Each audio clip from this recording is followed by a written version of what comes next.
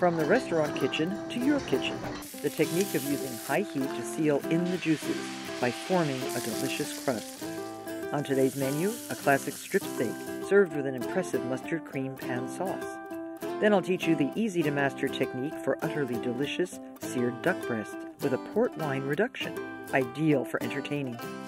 Plus, how to sear a salmon filet with the crispiest skin, and the trick to perfectly browned scallops.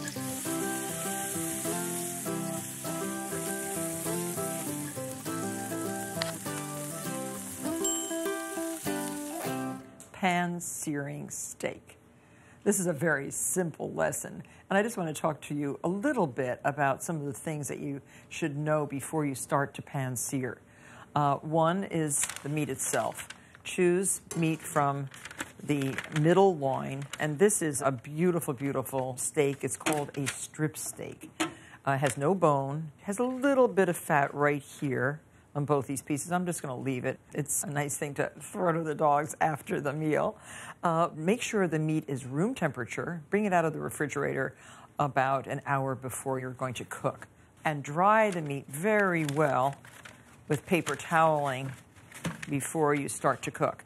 The pan itself. This is a well-seasoned cast iron pan, really hot, and you just throw a drop of water like that. That's what you want. Sizzling hot, not smoking. Okay, about a tablespoon of butter for each steak. We're doing 2. And basically it's going to take 4 minutes per side. Okay, now season with salt and pepper.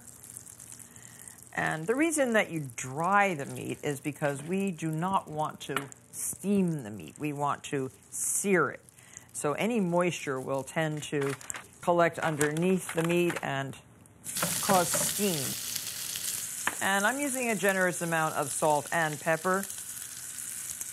Not too much, but just enough. And that little bit of butter really helps the caramelization of the surface of the meat. Don't ever season the meat before you're ready to put it in the pan. That will cause the juices to leach, and you don't want that. You don't want any oozing juices. These are inch-thick steaks, by the way. I always find it very amusing. You know how at the grill when the guys are pressing down on the meat with the spatula? That's why use tongs instead. Don't go pressing down on the meat. It doesn't need to be pressed. 4 minutes, then it will be ready to turn.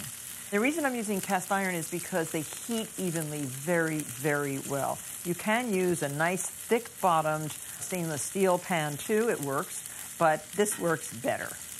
And another thing that really helps you cook the perfect steak is an instant read meat thermometer. If you insert it into the middle of that cut of steak, 115 to 120 for rare, 125 for medium rare, and 135 to 140 for medium. I think it is time to turn the steak. Look at that perfect color. You see, I didn't move it, and look at the great color that we achieved. It's tempting to move, tempting to poke, press, whatever, but don't bother. Time is up. Okay, I'm going to test the internal temperature, which is 125. It's done. That looks very good. So let them rest for a few minutes. Now we'll make a little bit of sauce from the pan drippings, 1/4 cup of vermouth, and cook until the liquid is almost reduced. Takes about 40 seconds or so. I have to stand back so I don't get splattered. 1/4 cup of heavy cream and a teaspoon of Dijon mustard.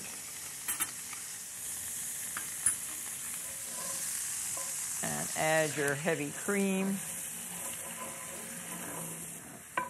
Oh, does that smell really good? The sauce looks very good. The steaks have rested. You can serve this with a baked potato, sauteed spinach, broccoli rabe. I love steak with some green vegetable. And I have some fresh asparagus right from the garden to serve with these. So you have a dinner in approximately 10 minutes. I think I could sit down and eat that right now. And now just a little bit of this delectable sauce. And I'm just going to put it off to the side here like that. And here you have a gorgeous steak dinner. Your family's going to think they went to the very best steak restaurant. Now, I bet you'd like to see the inside of the steak. Well, I'll just take a slice right here. Now, that looks like a perfect medium rare. And that's what I want. I can't wait. I have to give it a try. Just a little bit of that Dijon mustard sauce. Perfectly cooked, tender, juicy, and very delicious. Pan-seared steak.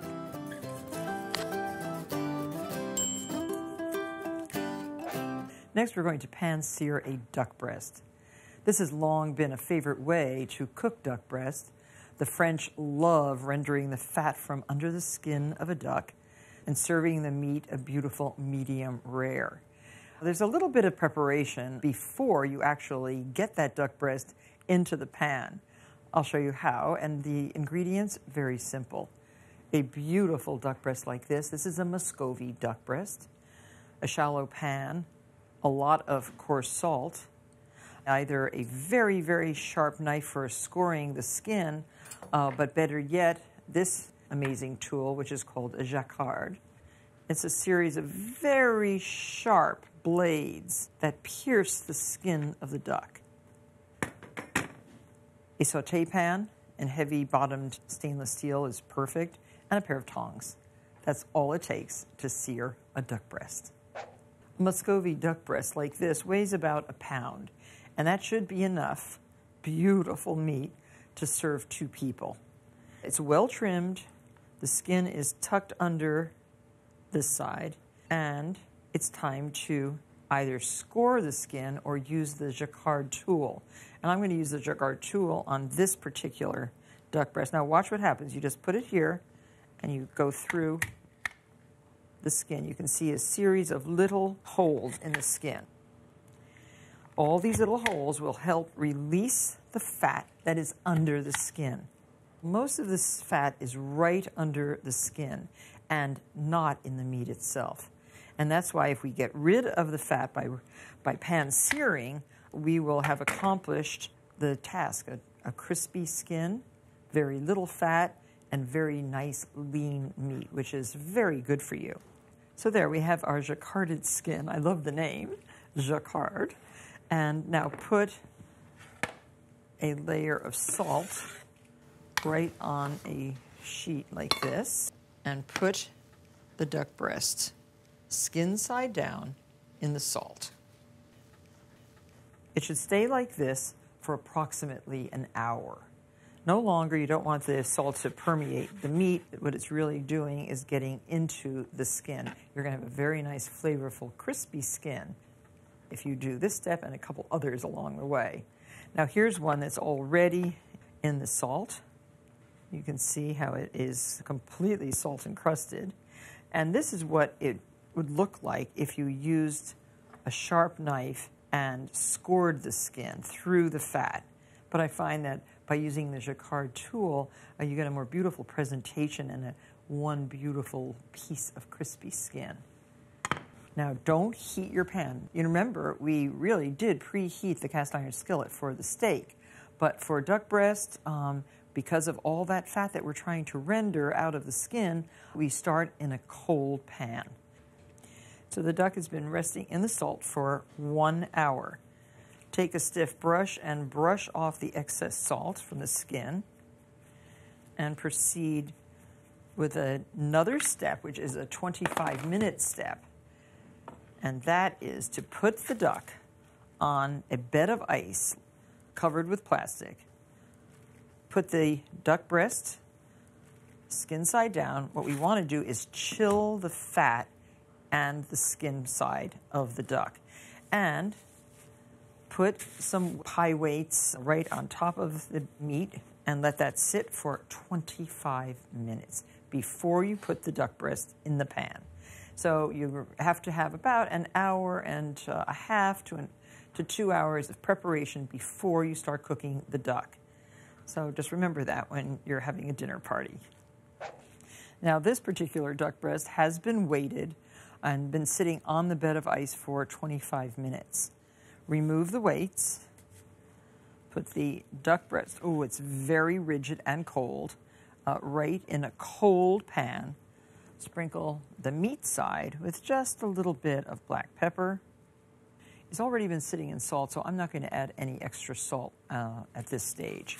And using your weights, put the weights back down on top of the meat. Now turn your flame to, kind of medium. You're going to render the fat slowly. It's going to take about 25 minutes to render the fat from under the skin of the duck and to crisp the skin. You want a beautiful golden brown skin. And the weights help the meat from shrinking and keep the meat nice and flat so it cooks evenly. As the fat accumulates, melts from under the skin, you can just, with this metal spoon, spoon it off into a receptacle.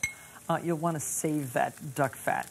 It is wonderful for browning sliced potatoes. It's wonderful for sauteing garlic and onions. And duck fat is unlike beef fat. It is more like olive oil, monosaturated fat, than it is like beef or pork fat. And in fact, Muscovy ducks have less fat and less calories per pound than turkey.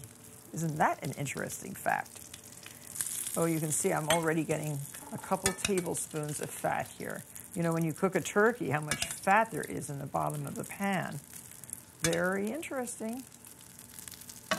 Now, you remember I told you not to press down your steak with a spatula. Actually, this is a different story. You can and should press the meat down with a spatula or weigh it down to force contact with the pan surface, and it will not make the duck meat less juicy. So here we have a little bit more fat accumulating. Preheat your oven, by the way, when you start pan-searing to 350 degrees because the duck breast actually finishes cooking in the oven. So it's been 25 minutes.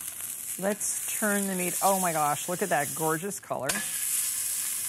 And keep the weight on the duck because, again, it's cooking nice and evenly.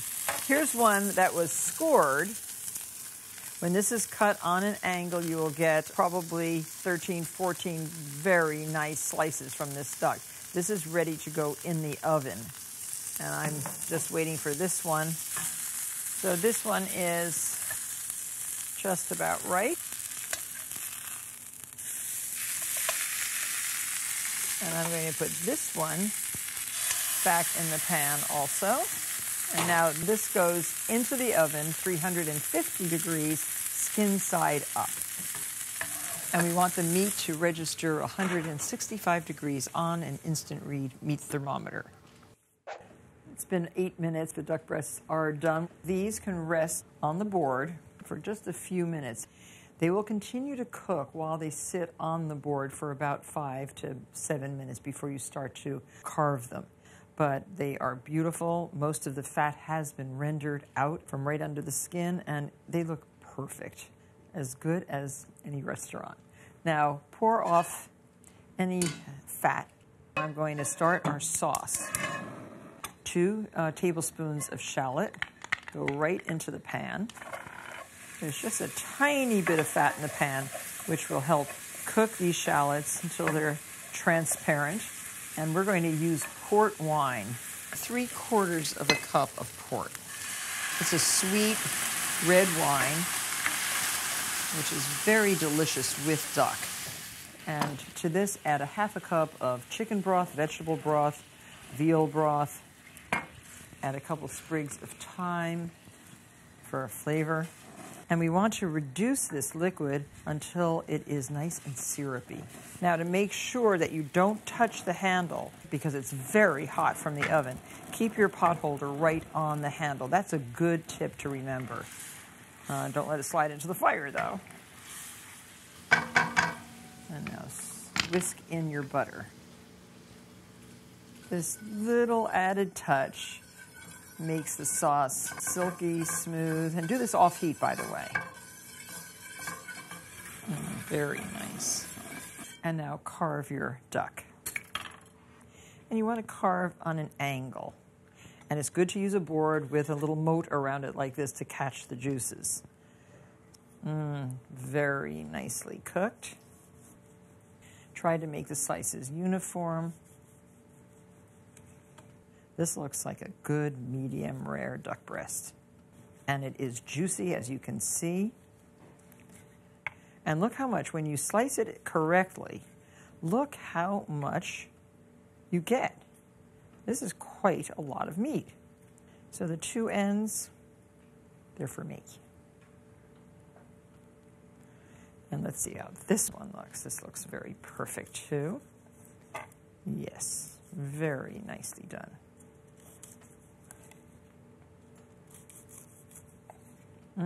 Just beautiful. So now half of this goes on our serving plate.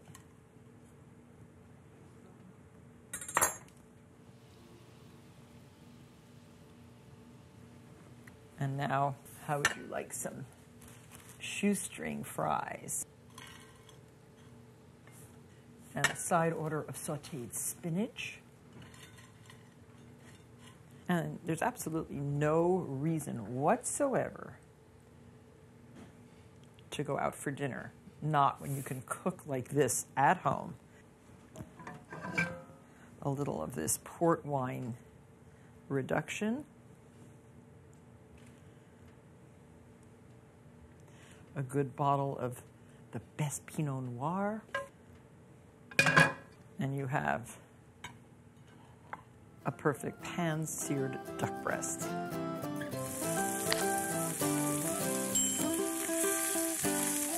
There are many scallop species, but in general, scallops are classified into two broad groups, bay scallops and sea scallops. The muscle of the sea scallop is not as tender as the smaller bay scallops, though slightly chewier, and the meat is still sweet and very moist. And we're going to show you how to pan-saute, pan-sear sea scallops today. Because the scallops perish very quickly, they are generally sold out of the shell without the beautiful orange roe, which is attached to it, but with still this little adductor muscle attached. I remove the adductor muscle, and we have a nonstick pan heating up on the stove. Add some grapeseed oil, and the reason I'm using grapeseed oil is because it has the highest smoking point of any of the oils. And notice I'm not putting much in, less than a tablespoon. Preheat the pan alone and then add the fat or the oil. Oil heated up along with the pan is more likely to get gummy and more likely to cause sticking. Now the mussels have been dried with a paper towel. Sprinkle generously with coarse salt and very finely ground white pepper. And do both sides. These are lovely scallops. And always try to plan your menu so that you're in season and not trying to find ingredients that are out of season. Now, choose a saute pan that is large enough for all of your seafood without crowding. Now, you can do that with the scallops just to make sure that they're not going to stick. It's not like pan-searing a steak where you don't move it for a few minutes. These you want to make sure move around. And you are going to get a beautiful golden color on your scallops. I'm serving these just with lemon, wedges, something simple. Now, scallops are a rich source of protein, iron, niacin, and vitamin B12. And they have a very rich flavor, so you don't need to eat too many. 2 or 3 of these, the big ones, are sufficient for a first course or maybe 3 for a dinner course. Don't turn too soon or the scallops may tear. But I think they look like they're already browning nicely on one side. Look at that. Oh, what a perfect color. And the smell is so nice. They are not tearing. They are cooking, I would say, perfectly. And when cooking fish and shellfish, it's supposed to use a non-stick skillet to prevent any sticking whatsoever. We don't want to have these stick. These are great looking. Okay, looks like they are done. Now I have a plate with a paper towel on it. When I remove them right to this plate. Don't get them too brown. And here you have amazing looking scallops. A pretty wedge of lemon.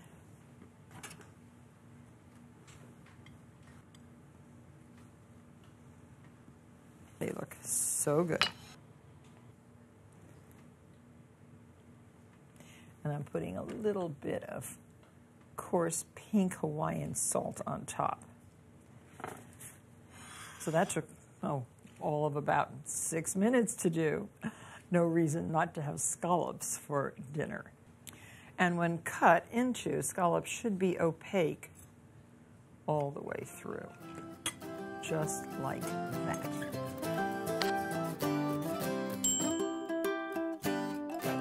A beautiful piece of salmon like this deserves really nice treatment in the pan. I love to cook salmon with the skin on. This skin will get crispy and delicious. Always salt it generously before putting in the pan. Oh, and make sure you dry it also, important. And salt with coarse salt. Throughout these recipes, I'm using a kosher salt. And now 2 teaspoons of olive oil in a hot skillet. This is a non-stick, similar to the kind we use for the scallop. And put the salmon in skin side down over medium to high heat to make sure that it has enough time to brown and crisp. Just go like that to make sure that it's moving and not sticking. And make sure also that your oven is preheated to 350 degrees. When searing a piece of fish or meat that's thick, it's best to finish it in the oven to ensure that it cooks evenly, as we did with the duck. So here we have our salmon. It's been about 5 minutes. I think the skin is seared nicely. Now just turn this piece over. Ah, lovely.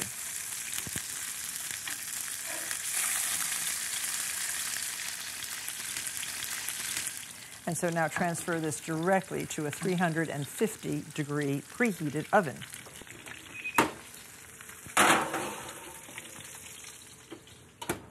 Looks good. And now I think the fish is done. It's been cooking for 5 minutes. So easy. That's the beauty of pan-searing. Now a trick to seeing if the fish is done is insert the knife into the center and feel if it's warm. It is warm. So this will be very nicely cooked salmon. Lift it carefully, place it on the plate. Now this should be served with risotto, with any number of things. It's really beautiful. Now, if you want to gussy it up a little bit, a compound butter, fresh, sweet butter with some fresh herbs in it, like tarragon or chervil, mild herbs, very, very nice with salmon. That can be placed right atop the fish, like that.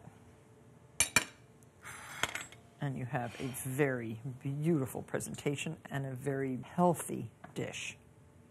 Pan-seared salmon, easy, delicious, nutritious, and fast.